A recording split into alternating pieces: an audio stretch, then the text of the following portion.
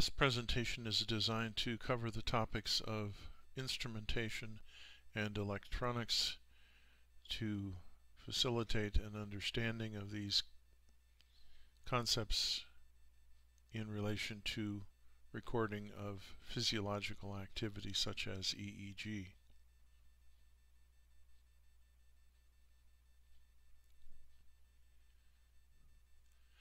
The computer says I need to upgrade my brain to understand this next presentation. That, by the way, is not meant as an insult. It's simply a statement that this next presentation can be somewhat complicated, and so it may be helpful to review this more than one time. We're going to start by talking about how we measure the EEG. We're going to talk about differential amplifiers, common mode rejection, and montages. Differential amplifiers multiply signals that are the same and signals that are different between two inputs by different but constant factors.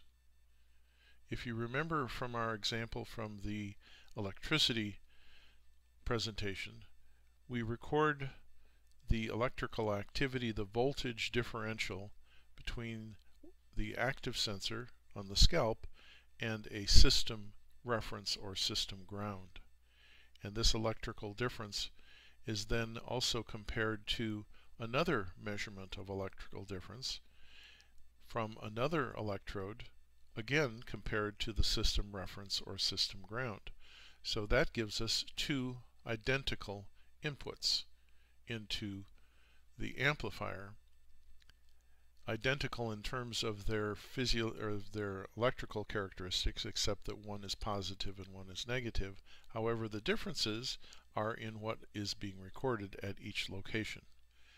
So we take two inputs, compare them both to the common ground or reference, and we compare the two to each other, and we multiply signals between those two inputs that are the same and signals that are different between those two inputs by different but constant factors. And that means that, for example, anything that's different between those two inputs is multiplied by a larger number, sometimes 10, sometimes 100, sometimes 1,000, and the signals or waves that are common to both of those inputs are multiplied by a small number, usually 1.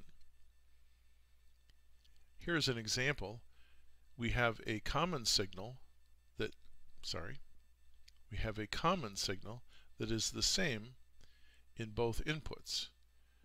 In this input we have an additional signal that possibly is our signal of interest, and we want to put that through our differential amplifier, where we record the activity and multiply anything that's the same by 1 and anything that's different by 10, and that attenuates the common signal or blocks the common signal to a certain extent or rejects it, and it amplifies the signal of interest. So we can see that the common signal has been significantly decreased while the interesting signal from this one input has been amplified quite significantly. We have improved the signal to noise ratio because we assume that anything that's common to both inputs is some sort of extraneous noise, usually environmental noise like the 60 Hertz artifact that we talked about in the electricity presentation. So again, this is called a differential amplifier.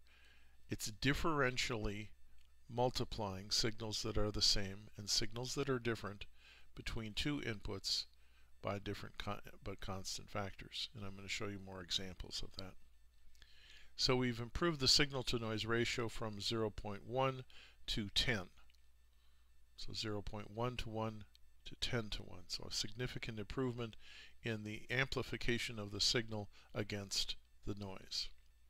That gives us our common mode rejection ratio, the ratio of the differential gain to the common mode gain. And in this example, that difference is 10 to 1.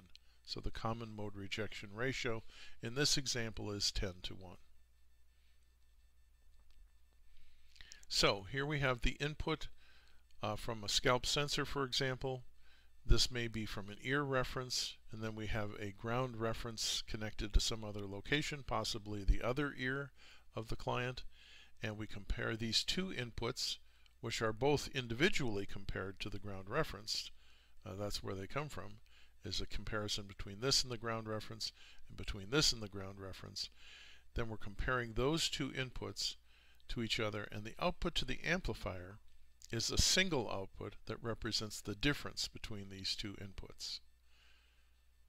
Okay? Now, because we have these three sensors for every circuit, we have choices about how we're going to put these sensors on the scalp surface. Those are called mounting choices or montage choices. And so the montage is a choice between where to put the sensors in any particular combination on the scalp surface. Now, if we have multiple inputs, for example, let's say we have 19 electrodes on the scalp, they're all being compared initially to the system ground or system reference that we talked about earlier. Now, common mode rejection is sensitive primarily to phase. And by phase we mean, are the waves waving at the same time, which would mean they are in phase? Or are they waving at opposite times, or some other relationship that is not synchronous, and that would be out of phase. When two waves are in phase, then they are more likely to be rejected because they look very similar to the amplifier. If they're out of phase, they're looking very different to the amplifier. Even though the waves are actually identical, they're not waving at the same time. So because of the timing difference, the waves are both being retained rather than rejected. Now, common mode rejection is also somewhat sensitive to amplitude. If the amplitude is significantly different, then both of these waves will be retained. If the amplitude is the same and the waves are synchronous, then they're going to be rejected. In this example, the waves are synchronous, but the amplitude is significantly different, and therefore they look different to the amplifier, and components of those waves will be retained. So this is the function of common mode rejection, primarily looking at the waves themselves and to see which ones are waving at the same time. Now, this was of course invented initially to reject the mains artifact, which is the electrical artifact from the electricity running through the walls and ceilings of your room and permeating the environment with 60 Hertz artifact, or 60 cycles per second electrical noise from the electromagnetic fields that exist in the environment, and will show up in your EEG. So the amplifier looks at the incoming signal, and it figures that if there are waves that are happening very synchronously and at the same amplitude at two different inputs, then they're likely to be related to this 60 Hertz, or in Europe or Asia 50 Hertz electrical signal from the electrical activity in the environment. Now, the amplitude issue is one of some importance, because, for example, if you have a source of 60 Hertz artifact on one side of the client and you have a sensor on that side, and then you have a source that's farther away from the client on the other side of the client, and you have a sensor on that side, the amplitude might look different, even though the waves are the same, even though it's 60 Hertz artifact. If the amplitude is significantly different, then again, those two signals will be retained, and you'll see higher examples of 60 Hertz artifact.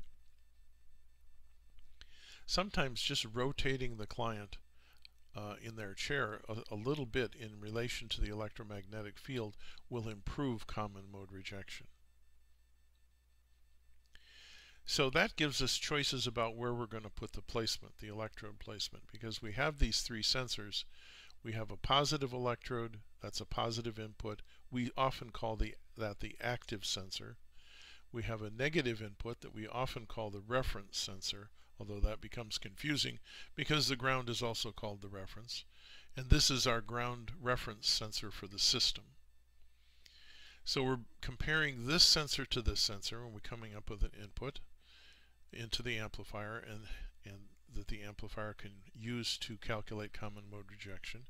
We have this sensor also compared to the same reference, and then that input goes into the amplifier. The amplifier can compare these two to each other and come up with a result that it represents the difference between the two. Now, this is called a referential or monopolar montage, which means one active sensor is on the scalp and the other active sensor is on a neutral site, like the earlobe, for example, or the mastoid bone. And some people even suggest putting the reference sensor on the tip of the nose. The expectation here is that what we're seeing on the computer screen as a result of common mode rejection, following common mode rejection, represents the activity right underneath this electrode at C3 here. And that there is very little, if any, electrical activity that is real EEG activity coming from this ear reference, and therefore the activity seen on the computer screen is reliably the activity underneath this sensor. Obviously, again, compared to the initial ground reference. So we can be fairly certain, not perfectly certain, but fairly certain, that the activity in a monopolar or referential montage is representing the activity under this positive sensor, and the activity under the negative sensor is not contributing EEG activity. We'll see that that's not always the case, and I'll show you some examples of that. But generally speaking, this gives us some confidence that what we're seeing here is the result of this active sensor. Now, there's another kind of montage called a sequential or bipolar montage, which is comparing these two sensors to each other. Now, that's also true in this case of the monopolar montage, but we assume that this is producing little or no EEG activity. In this case, we have both sensors over active EEG producing electrode sites, and therefore this electrode is picking up real EEG and this electrode is picking up real EEG, and so therefore the result on the computer that we see as a result of common mode rejection reflects the difference between these two electrically active sites. And the problem with that is that as the electrodes get closer and closer to each other, the EEG waveforms that are seen in each of these inputs is going to be very similar the closer they become to each other. And therefore, some of that activity, if it's highly synchronous, will be rejected.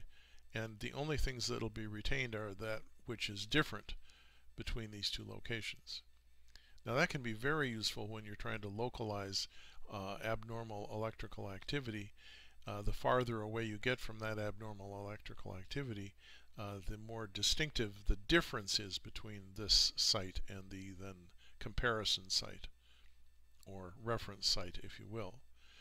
But essentially, you don't know what is representing which part of this location in a simple two-sensor hookup. If you have 19 sensors on the scalp, then you could compare this sensor to this sensor, and this sensor to the sensor over here, and this sensor to a sensor up here, and you could make multiple comparisons, and that would help you isolate the location of an abnormal pattern, for example.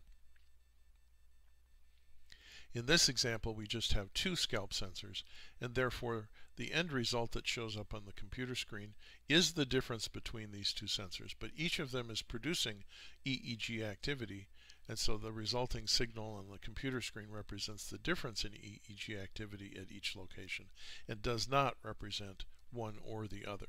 It just represents a combination of both and the difference between the two. So anything that's common to both inputs, whether it's 60 Hz artifact or real EEG, for example, an alpha rhythm might look very similar at these two locations, and therefore that possibly would be rejected in favor of more asynchronous patterns such as those seen in the beta frequency bands. Now, when we're looking at longitudinal bipolar montage, again, this is a sequential montage, which means it's representing a sequence of electrode connections comparing one to the other. So we start out with FP1 being compared to F7, F7 to T3, T3 to T5, T5 to O1, and then we go back up here to FP1 compared to F3, F3 to C3, C3 to P3, P3 to O1. This is called the longitudinal bipolar montage. So it's going in the long axis, and it's bipolar, meaning adjacent electrodes are being compared to each other sequentially. That's why it's also called a sequential montage. We do the same thing on the left as we do on the right hemisphere, and then we also do the midline here. Now there are other schemes for this numbering system or comparison system. As you see here, we have FP1 compared to F3 first instead of F7. And then we go through this sequence, and then we go through the same inside sequence on the right side, and then we go back to the left side for the outer sequence, and then the outer sequence on the right, and then we do the midline. And that's perfectly fine, although this is a more standard approach to the longitudinal bipolar montage. It is often called the double banana montage because it looks like a couple of bananas on your head, and some people even call this the banana split. What this does for you is it allows you to compare multiple sensors to each other in a series or a combination, and then you can use other combinations to fine-tune your localization of abnormal activity. For example, here's an example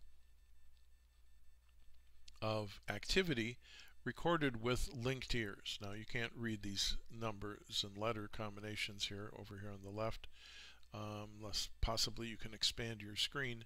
But what we have here is FP1 compared to F7, and then we have we have FP1 compared to the linked ears. We have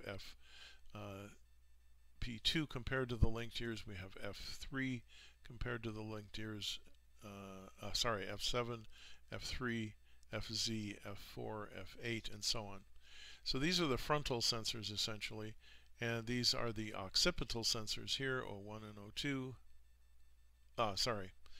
These are the central electrodes here, C3 and C4, and we have the occipital in the back here.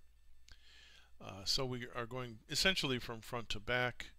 We have the temporal sensors here, some parietal sensors mixed in, and so what we're seeing is a very similar waveform at multiple locations, and again this is all referenced to the linked ears. So each electrode on the scalp surface is referenced to the ear lobes linked together, and so they're being used as a common reference. It's called a common reference, and they're adding the two electrodes from the ears together, and they're coming up with a common value, which then is used in the common mode rejection process as a way of cleaning out the noise out of the signal. Now the problem with that is that in some cases we'll have contributions from the reference sensors. It's called reference contamination. And what it means is that the reference sensor is producing electrical activity that is actual EEG. Sometimes, particularly the alpha activity in the temporal lobes, is strong enough to come through the tissues of the ear and show up in the ear reference sensor, sometimes on one side, sometimes on the other side. Usually if it's in both, then they get canceled out, but if it's only in one side particularly, then it's going to be contributed to the other sensors that don't show that activity. Remember, anything that's different gets retained. Anything that's the same gets rejected.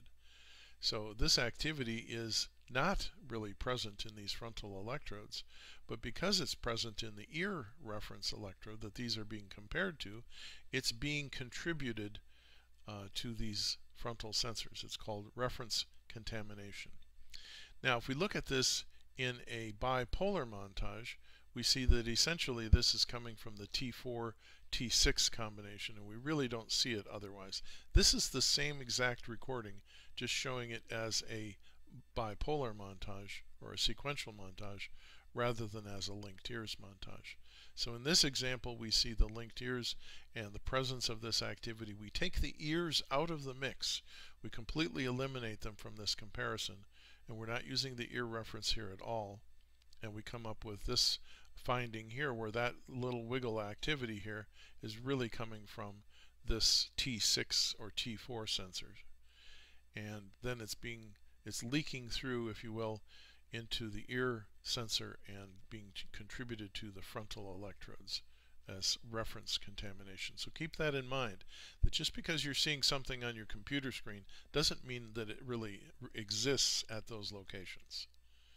Always check what you're looking at with multiple montages so you can actually identify what's really there and what's not really there. Now here are a couple of more examples of this. Here we have brain activity more similar when the electrodes are closer together, as we mentioned, less similar when the electrodes are farther apart. Now that causes rejection of real EEG in adjacent electrodes. So here we have an example of FP1 compared to FP2. Now because they're very close to each other, a lot of the slower activity, which might be present, we don't know, is being rejected, and what we have is a fairly fast low voltage pattern here. We assume, we don't know, but we assume that there's a fair amount of rejection of similar waveforms. Now if we compare FP1 to FP1, we're comparing the same sensor to itself, then we should have a completely flat line if common mode rejection is functioning correctly. That means that the activity at FP1 being compared to the activity at FP1 is identical, and therefore all of it is being rejected. This is what you should see in your system if you're comparing one sensor to itself. Now if we compare FP1 to O2, those locations are about as far apart as you can get. FP1 is up in the left front of the forehead, and O2 is in the occipital lobe, way in the back of the head. So now we're seeing multiple different waveforms that may be coming from FP1, and some of them may be coming from O2. We don't know. So let's take a look at those independently. Here we have the FP1 electrode compared to the linked ears. And so we're comparing FP1 to the linked ears. Here we have O2 compared to the linked ears. And so we're comparing both sensors to the same reference. So here we have FP1 compared to the linked ears, and we see this feature appearing right here. But that feature, this wiggly EEG pattern here, does not show up in the same at the same time period in the O2 electrode. So this is different. Now here we have an activity pattern that's showing up only at the O2 electrode, but does not show up at the FP1 electrode. If we compare FP1 to O2, now we see that this part is showing up in the combination result, and this is showing up in the combination result as well. So this feature from the FP1 electrode is being added to the composite signal, and this activity that's showing up only in the O2 electrode is now being contributed to the composite signal. So FP1 compared to O2 is the result of the combination of the two EEG patterns. Anything that's different gets retained, whether it's coming from O2 or whether it's coming from FP1. So again, we cannot trust this combined signal to represent anything particularly at one location or the other, because we don't know where it's coming from. We just know that this is the combination of those two electrodes. And as I said before, if we normally have 19 sensors on the scalp, we can look at adjacent electrodes and see where this electrical activity is coming from. Now, as we're measuring this EEG on the scalp surface, we're measuring what's called analog information. We're just showing voltage changes. We're measuring voltage changes on the scalp surface in relation to the two input electrodes compared to the system reference or system ground.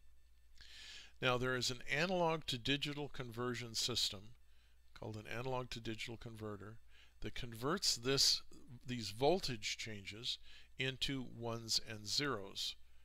And this is done through a signal processing mechanism in the amplifier following common mode rejection. So first we have common mode rejection, then we put that resulting signal into this sample and hold circuit.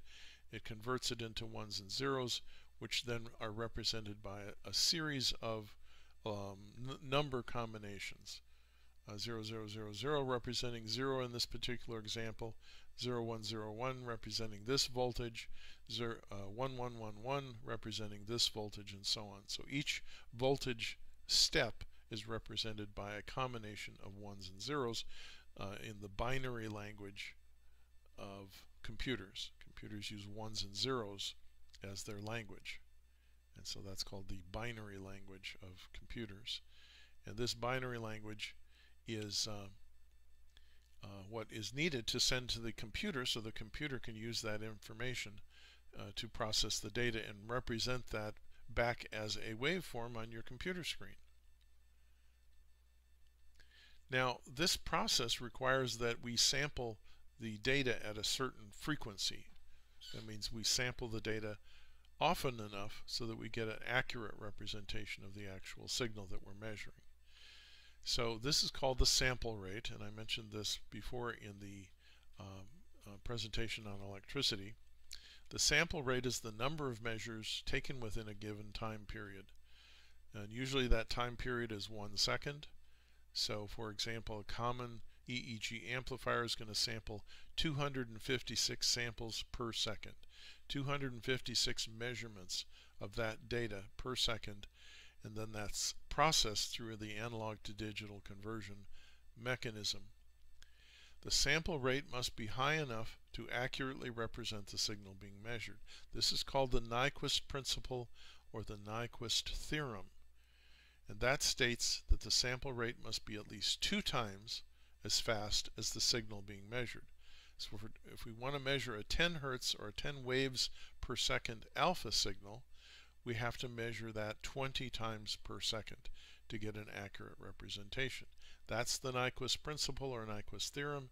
That's the question you're going to get on the exams that you might take, the BCIA exam or the QEEG exam, and that's the answer that you should give, is 2 times the signal being measured. The sample rate must be at least 2 times the signal being measured. Now, in reality, we generally sample much faster than that because we get a better representation of the signal. Now, why do we do this? If we don't sample fast enough, we get what's called an alias signal. It's called aliasing. So here we're sampling this 10 hertz signal at 12 samples per second. And this is a half a second, so there are only 6 samples in this half a second period of time. So we're sampling this waveform here. This represents the 10 hertz signal, this wavy line. This is sampling 1, 2, 3, 4, 5, 6 times per second. That's 10 cycles per half second. And that means that we're ending up with too few samples, and we're only representing little bits of this waveform, and we end up with a signal that looks much slower than the real waveform. That's called an alias signal, and it's a result of sampling too slow. Now here we're sampling the same 10 hertz signal at 19 times per second, so we have 19 measurements, but you can see that because we're not sampling 20 times per second, we end up getting off and underrepresenting the waveform itself. So we end up with an alias signal after all. Here we're sampling 100 times per second. So sampling 100 times per second of a 10 hertz signal is obviously 10 times as fast as the signal being measured, and we get a very, very precise representation of that signal. Now if we sample at 200 waves per second, 200 samples per second, the same 10 hertz or 10 waves per second signal, we get an even more accurate representation of that signal. Now this is called oversampling, and typically EEG amplifiers sample at 4 times as fast as the signal being viewed. So for example, a 10 hertz signal would be sampled at a minimum of 40 samples per second. And as I've mentioned already, A typical sample rate for most EEG systems is 256 samples per second, which means that we can see a 64 Hz signal pretty clearly because we have 4 times oversampling. But again, the answer for the test would be that the Nyquist principle states that the sampling rate has to be 2 times the signal being measured, even though the common practice is to sample much faster than that. Now, subsequent processing occurs in the software using transforms, and one of the most common transforms to transform the complicated signal or the complex signal into its component frequency and amplitude information is called the Fourier transform. Now, the Fourier transform was developed by a French mathematician, and then subsequently it was speeded up, so now it's called the fast Fourier transform. But the transform itself, to transform the complex signal into its component parts of frequency and amplitude, is called a Fourier transform. Now, there are multiple other transforms. Another common one that's used that's a little bit more modern and a little faster is called the Hilbert transform, and that's commonly used in z-score training, for example. Because it is something that can be used for very fast feedback, whereas the Fourier transform requires a minimum of 1 second of data to calculate an output. The Hilbert transform is much faster. Now, other mechanisms for converting that complex signal into component parts are digital filters, and there are a variety of those digital filter types and ways of calculating them. So let's talk about EEG brainwaves. Now that we've talked about how we measure these EEG brainwaves, let's talk about the brainwaves themselves. And let's talk a little bit about the terminology that we use. So some of the terminology that we use include frequency, which we've already talked about a little bit, amplitude, power, percent power or relative power, which these reflect the same thing. Percent power and relative power mean the same thing. Wavelength, correlation coefficient, phase, synchrony, coherence, and comodulation. Converting the raw EEG into frequency bands through analog to digital conversion is similar to what happens when we look at a raw white light being shined into a prism, which breaks it up into the different frequency bands of light. Different colors of light, of course, are different frequencies of light. When we look at the EEG, we're looking at the EEG signal as a raw tracing in this top graph, and then broken out into the different frequency bands separately and independently in these separate EEG frequency maps. This is delta 1 to 4 Hz, this is theta 4 to 8 Hz, this is alpha 8 to 12, and beta 13 to 21 waves per second. So all of this information down here is contained in this signal up here.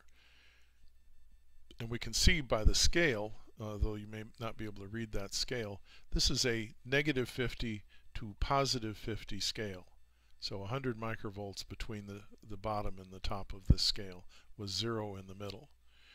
Now for these individual bands, we're looking at a scale of 50 microvolts total. So negative 25 to positive 25, again with 0 in the middle. So each of these is on a 50 microvolt scale. To contain the whole entire signal, we need to be on a 100 microvolt scale. So this information here is contained in this signal up here. If you were an electroencephalographer or a neurologist, you would be likely to be able to read this raw signal and discern the different frequency bands within this raw signal. But for our purposes and as beginners, it's much more helpful to break these out into different frequency bands so that we can see them individually and more clearly. So when we're talking about the term or the concept of frequency, it's a simple concept. It essentially means that we're looking at how frequently does the wave occur in a 1 second period of time. That's frequency. How frequently does it wave? The number of peaks, or zero crossings, divided by 2. So here we count the number of peaks. 1, 2, 3, 4, 5, 6, 7, 8, 9.5. That gives us 9.5 waves per second. Now, if we were to count the zero crossings, it's 19, and we divide that by 2. That gives us the same, 9.5 waves per second. It's just a different way of calculating it. But basically, that tells us the frequency of this waveform. How frequently is it waving? Now, amplitude is the amount of electrical activity in this same signal. In this case, it's an 8 to 11 hertz signal, or 8 to 12 hertz signal. How much is there? How big is it? How much energy is in that signal being measured? And we display that in microvolts, which are millions of a volt. Now, we do this usually using the peak-to-peak method, where we look at the peak in the positive value and the peak to the negative value, and we look at the difference between those two. So again, we have 0 in the middle, we have negative 10, we have positive 10. So the difference between this positive 10 and negative 10 is 20 microvolts peak to peak. That's called the peak-to-peak method. There are other methods, but essentially we're measuring what the voltage, the amount of electrical activity in this signal at that given moment in time. Now, there's another measurement that we might use. If we were to average this amplitude, this voltage, over this 1 second period of time, that would be called magnitude. So magnitude is the measure of the voltage over a period of time. Now, measuring amplitude, again, we usually use the peak-to-peak method. So we're looking at the positive peak to the negative peak and calculating that value. We can also use just the peak amplitude, which is measuring from the 0 up to the positive value. We're not taking into account any of the negative values in that calculation. And we can also use the root mean square, which is also calculating above the 0 line, but it's using a square root of the average of the squared values of the waveform. It's a little bit more precise and is sometimes used and then converted to the peak-to-peak amplitude, as is what happens in the BioTrace software. Now, the other thing that we do measure is the wave period, the wave length, how long it takes the wave to occur.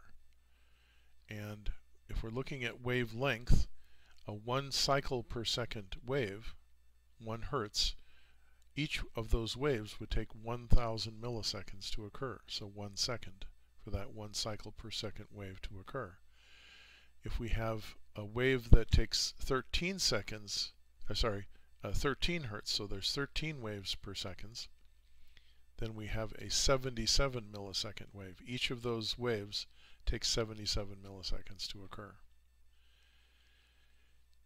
Now, when we're looking at the signal, we're looking at a combination of two factors. One is the gain that happens in the amplifier, and the other is the sensitivity setting that we make on our computer screen.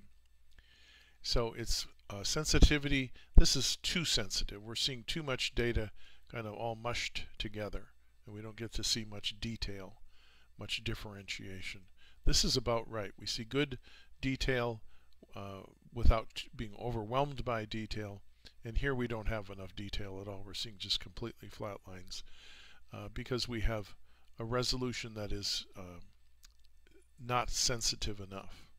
And so this is a sensitivity setting that we just set in the software on our computer.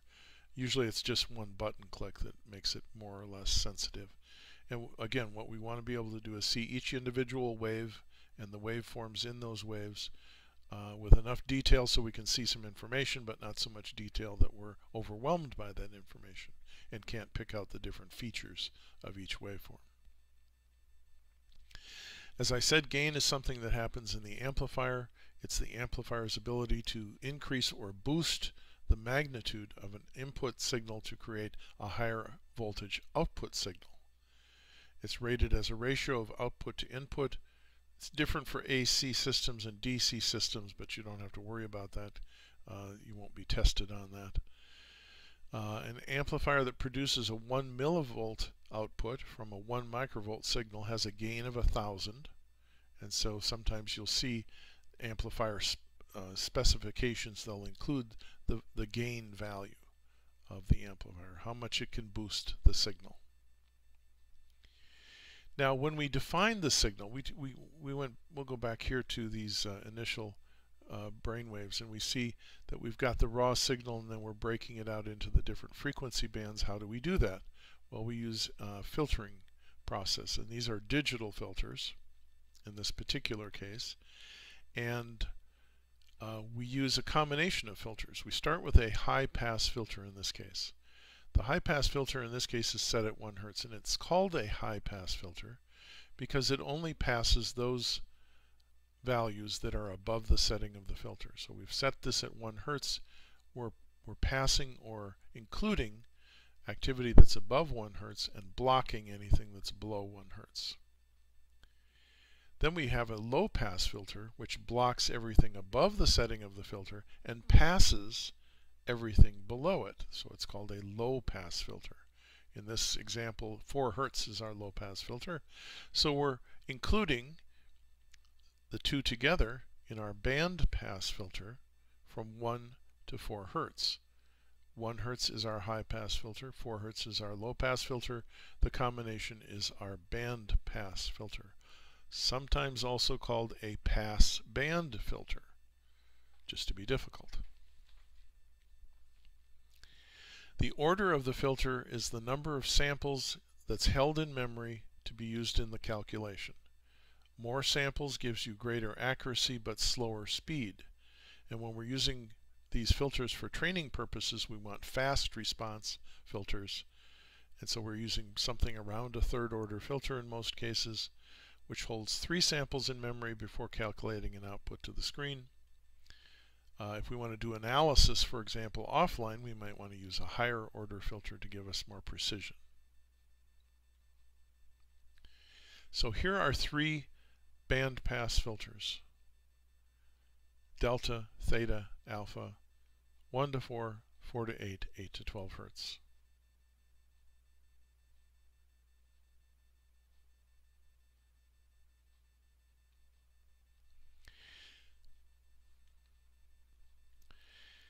This is an example of a raw signal. Again, we have 0 in the middle. We have positive values and negative values. It's called a raw signal because it's minimally filtered. In this particular case, it's a 1 to 64 Hz filter, bandpass filter. And so we're only seeing all the information in the EEG that's of interest to us, at least at this point. Now, being a raw signal, it has 0 in the middle, positive and negative values, and that's what we're seeing up here in this alpha bandpass filter, 8 to 12 Hz. We get to see the bursting pattern. We see the voltage changes from positive to negative. This is sampled at 256 samples per second, so we're getting a precise representation of this signal. We also then can convert that signal into a amplitude signal, where we've calculated these bursts as values that are all above the 0 line. So here our Y scale starts at 0, whereas here our Y scale starts at negative 25 and goes up to positive 25. Here we're starting at 0 and going up to 50. So it's the same scale, 50 microvolt scale, but in this case all the values are positive. And so we're representing each one of these bursts as a composite value, if you will. And so that composite value, this burst down here, shows this burst up here. Now this lower graph is being sampled at 32 samples per second. So we're sampling this data that's already been sampled at 256 samples. We're looking at it 32 times a second to see our voltage changes as positive values. And this is very helpful for training purposes because it's easier to drive a bar graph with this kind of a signal, a positive value signal. Now we talked about the Fourier transform. So here we have a raw signal, and this is a digitally filtered signal in this particular example. But here we're taking the raw signal and we're converting it using a Fourier transform. And the Fourier transform breaks this down into frequency, which is along the x-axis, and amplitude information. And what we have here is sometimes called a spectral display. It's also sometimes called a histogram display. And what it does is it shows each individual frequency as a series of vertical bar graphs. So individual frequency bands, remember band pass, are represented by a different color in this particular case. And the movement of these bars up and down represents the changes that are happening up here in this raw signal, but it's plotted in a different way. So it makes it easier for a beginner to look at this and see information, whereas if you were to look at this up here, it would be more difficult to derive information from it. Now that's a muscle artifact. That's the person clenching their teeth or swallowing or something. That's not a burst of electrical activity in the brain. It's simply a muscle artifact. We also see eye movement and eye blink artifacts occasionally here in this signal. So when we see this delta activity come up here, it's usually because of eye movement or eye blink artifact and not real delta activity. So each of these vertical bars represents 1 Hertz. For example, in here this bar represents 10 Hertz. And it's moving up and down because it's being calculated 1 time per second. There's a calculation that's happening 1 time per second. Now, it's being updated more frequently than that. It's being updated as a composite value of 1 second's worth of data, but it's plotted to the screen more frequently than that because it uses something called a sliding window, where they take a snapshot of this data and then move the window just a little bit and take the snapshot, which includes a lot of the previous data but also some new data, and then they keep sliding that window open and over and taking snapshots and calculating that data over and over again. But it is calculating on the basis of 1 second's worth of data. So it's not happening in real time, it's happening delayed by 1 second. But this is a useful display to see what the dominant frequency is, for example, and how the distribution shows up, and if there's a lot of activity in the faster frequencies. It's also very important when you're watching this signal to always be watching the raw signal, because if you weren't watching the raw signal, you might think that that burst of activity was real brain activity, whereas if you're watching the raw signal, you can tell that it's actually muscle artifact. Now here we have 2 different spectral displays. This is representing magnitude, and as I mentioned earlier, magnitude is a calculation of an average of a period of time, usually 1 second's worth of data, and so it's the value over time, amplitude over time. Now we've squared that value, and this is called a power spectrum, and it's the amplitude or magnitude squared and plotted on the same kind of a graph. Now one thing you'll notice is that in the power spectrum you'll see greater differentiation between the different frequency bands. Whereas here they seem a little bit more similar, here we see greater differentiation, and that's one of the reasons that we use the power calculation. The other thing that squaring the value does is it gets rid of the negative sign and creates all positive values. So back in the day, that's what they used it for. Now the next thing we have is a display of, again, this is 8 to 12 Hertz and alpha, and this is magnitude, so this is amplitude over time, and this is power. Now at this point, this marker here, this person's going to close their eyes and we're going to see a real distinct change in this EEG. The person closes their eyes, they see a voltage increase in alpha amplitude and also a power increase in alpha amplitude. Now down here what we have is percent power. Percent power takes the power value of this particular frequency band, 8 to 12 Hertz, and it compares it to the power value of the EEG as a whole. So the EEG as a whole, let's say, is 1 to 45 Hertz and maybe has a value of 100. Well, let's say that this alpha power is a value of 25. And so if we compare the power value of alpha to the EEG as a whole, we end up with a value of 25% given that example. Now what we're seeing here is that we're starting out with a value of about 25%. And I know you probably can't read that Y scale, but this is 25%. And then when the person closes their eyes, the power value goes up to close to 100%, actually around 75% of the EEG is now in the 8 to 12 hertz frequency band. And that's what happens generally when people close their eyes, is that there's a significant increase in both the amplitude, but also in the power, of course, because it's derived from amplitude, but also in the percentage of activity in the EEG that's represented in the alpha frequency band. So percent power, also sometimes called relative power, also called normalized EEG, is a percentage of the total EEG represented in this EEG frequency band.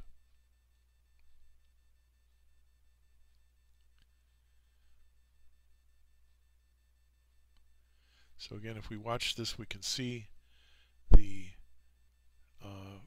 amplitude or magnitude, we see the power and relative power. And so we'll see all of these go up, but at different rates, because the power value is squared, of course, and the percentage is representing a percentage.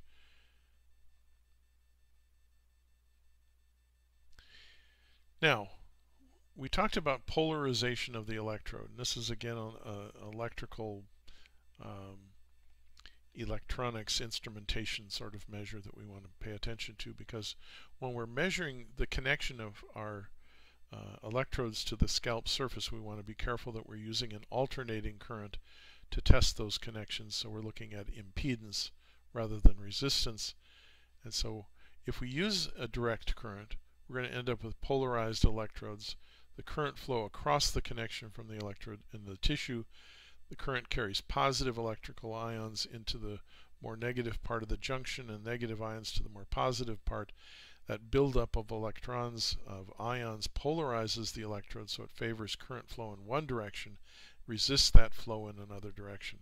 Again, this is caused by a direct current causing the flow of current only in one direction and setting up this polarization of the electrode. So we want to avoid that by using an alternating current to test our connections. Now, the same basic effect can result from bias potentials, which are a buildup of electrons or mineral ions in a particular location for a variety of reasons. Sometimes you have a problem with your connection. Sometimes you are using multiple different electrode materials. For example, you're using tin and gold and silver electrodes all in the same circuit, and because they all have different electrical properties, you're going to end up with a significantly different current value between those three, and you'll get current flow in between those electrode materials, causing you to have bias potentials. And that will block the easy and clean flow of that electrical activity. Now, when we're prepping the client for applying our sensors, we want to use the most minimally invasive preparation technique that we can get away with, because we don't want to have to sterilize everything to the degree that would be required if we're breaking the scalp surface. So non-critical is the one we want to be in, which means we're touching intact skin. Now, back in the old days, we had to do everything up to and including poking holes in people's scalp with a needle to get a good connection. Now, that's no longer necessary because of the quality of the amplifiers that are available these days. If anybody tells you that you have to be below 5 kilo ohms of impedance to have a good signal, they're completely inaccurate. There are several articles on your flash drive and on the participant hub that explain why these values of below 5 kilo ohms of impedance are not necessary anymore, and values of around 20 to 30 kilo ohms of resistance or impedance are quite suitable. Which means we're going to prep the skin with simple alcohol pad to remove any skin surface cells and oils, but we're not going to break the skin, we're not going to abrade the skin, and very definitely we're not going to poke holes in the skin. Now, when we're doing EEG recording, one of the things we will have to pay most attention to is that there are artifacts present in all EEG recordings. There's no way to get away from it. Common artifacts include physiological artifacts and exogenous artifacts, and we'll talk about both of those. The physiological artifacts include eye blink, eye movement, muscle artifact, pulse artifact, heartbeat artifact, and electrodermal artifact. Non-physiological artifacts include movement, both the client's movement and movement around the client in some cases, electrode artifacts, 60 Hz artifacts, field effect artifacts, and instrument-related artifacts. Here's an example of some artifacts. Now this is just a very basic background signal. This is coming from FP1 electrode, and this is coming from the O2 electrode. And we've got a pretty clean signal, a basic fairly low amplitude background signal. Now I've got the scale set pretty low so that we can see the artifacts that show up. Now we're going to see eye blink artifacts coming from this FP1 electrode that won't show up very much in the O2 electrode. You see that's a very distinctive eye blink artifact. There's another eye blink artifact, but when we see muscle artifact caused by clenching the jaw, we see it showing up pretty consistently in both electrodes. Again, the eye blink artifacts don't show up much in the O2 electrode because it's too far away from the frontal eye fields. And the eye artifacts are the result of the rotation of the eyeball. It's not a muscle artifact, it's a discharge of electrical activity from the eyeball itself, which is a dipole, meaning it has positive and negative characteristics electrically. And when the eyeball rotates, those positive and negative electrical charges interact and produce a very large electrical signal that shows up in the delta frequency band of your EEG. Now you might get fooled into thinking it's delta, but it's not. It's simply the rotation of the eyeball producing a very large signal. The muscle artifact, as we saw, produces a very fast signal and quite high amplitude in comparison with the EEG as a whole, because muscles produce a lot of electrical activity at a much faster frequency than brain waves do. So we'll see muscle artifact here coming up pretty quick. And you can see the higher amplitude and the faster frequency, meaning the waves are packed more closely together. That's a faster frequency. Higher amplitude means more voltage, more electrical activity. Now, here's an example of an eye artifact. This is eye flutter, where the person is blinking, blinking, blinking repetitively very quickly for a period of time. It may look like a seizure in the EEG, but it's not. For a variety of reasons, but it's definitely an eye movement effect. And you can see it because it's showing up in the frontal eye fields and not anywhere else in the EEG, certainly not in the temporal and occipital electrodes.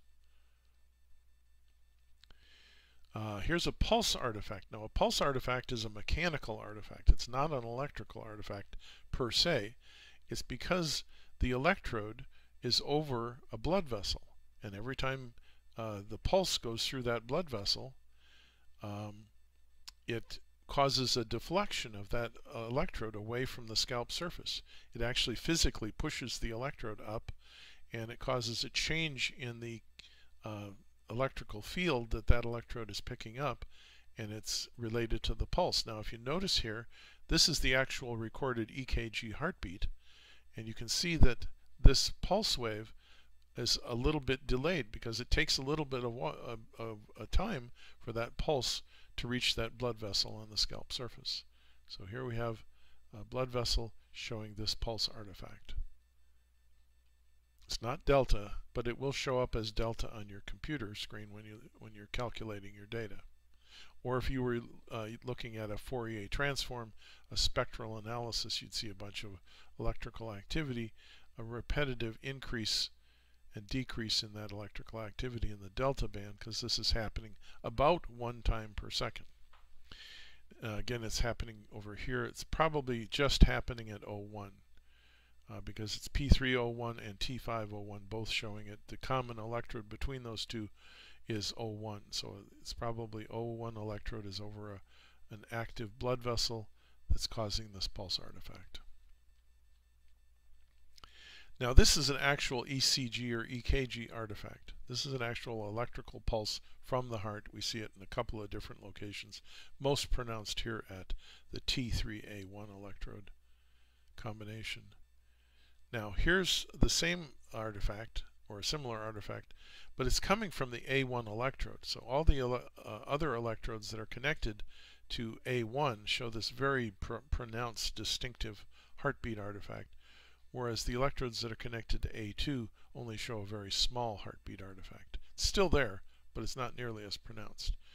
The electrodes connected to the A1 electrode on the left ear are getting this huge heartbeat ECG, EKG artifact. Again, this is reference contamination. We talked about that earlier, reference contamination.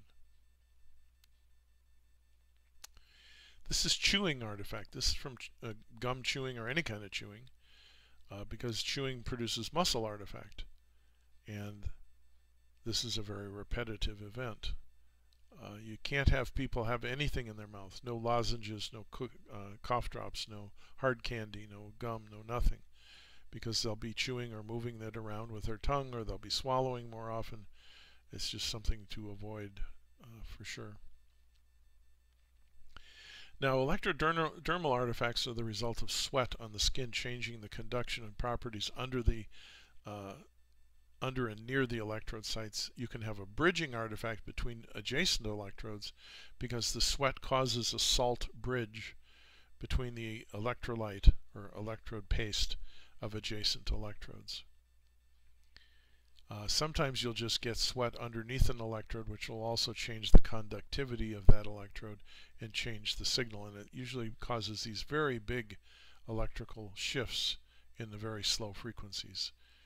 And it's something that confounds slow cortical potential training, is something we'll talk about.